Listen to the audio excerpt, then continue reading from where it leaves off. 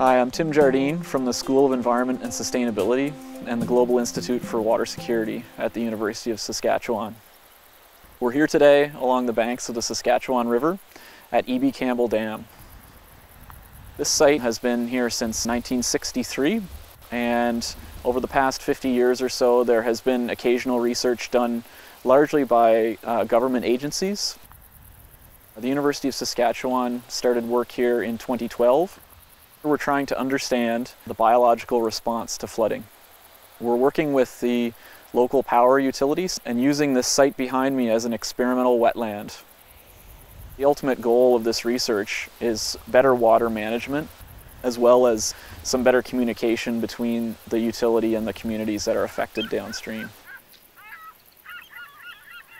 By using the operation of the dam and flooding certain areas, we can better hone in on what kind of responses we might expect in the biology in terms of production of food at the base of the food web, the condition and energy availability for fishes, and then some of the other broader ecosystem components that are a part of that system. Understanding how quickly the biology responds to these floods will allow us to help water resource managers and understand how their operations might be used to possibly benefit ecosystems downstream. One of the things we measure is the production and consumption of oxygen as the river breathes and the wetland breathes. And to do that, we use instruments such as this that are put out into the river to measure the change in oxygen and a variety of other water quality measures over time. And in order to get proper data from those instruments, we need additional information that we get from things like this weather station, which provides us with information on atmospheric pressure as well as light availability for the ecosystem.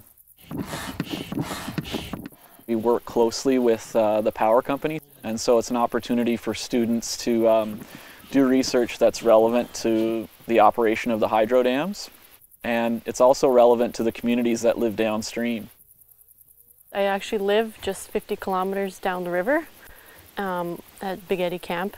I hope this research just leads to a more clear picture of what's going on in the Delta, and I hope it leads to more communication between the community and the scientists and also the dam. Now that they know how much the water levels affect what's going on downstream, maybe they can control it better and have more consistency so that the environment isn't as impacted as much. My research is focusing only on the benthic macroinvertebrate community, so the insects and all the other things living on the bottom of the river above and below the Tobin Lake Reservoir. Rivers are incredibly complex, especially the Saskatchewan River system. But if we keep up the research and we keep our minds open, I think we should have a good future in terms of water security. My research looks at fish energetics, so basically the impact of environmental stressors above and below areas of human influence and how that might affect their success as they grow and breed and spawn. This one is a good location because the dam's just up around the corner there. And when they alter their flow regimes even throughout the day, the impact that it can have on the landscape is really significant. Whenever they've got lower flow rates going, you can have boulders and sandbars spanning the entire way across. You can almost make it across this entire spot on foot. And then within the same day, you can have a nice, wide, deep flowing river. So it's a pretty significant extreme area of impact, just depending on what they're doing right around the corner.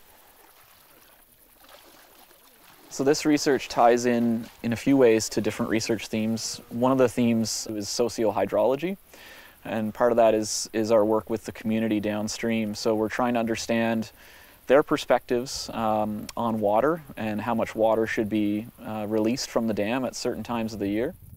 Another thing we're exploring with our research here is what effects future increases in irrigation may have on this river system, and the amount of water that's moving down the system and supporting some of the ecosystem services in this area. So land management becomes very important as well in terms of our broader understanding of the river basin as a whole.